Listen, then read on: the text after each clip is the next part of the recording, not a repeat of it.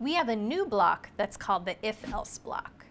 It's a conditional statement just like the if block that you've used in the puzzles before.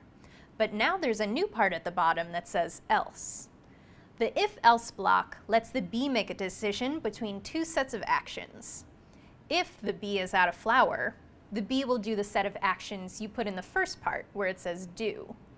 If the bee is not at a flower, the bee will do the set of actions you put in the slot where it says else. So if statements are how computers are able to make decisions. Humans set up conditions for the computer that say if the computer is presented with a certain situation, do this. Else, which just means otherwise, do that.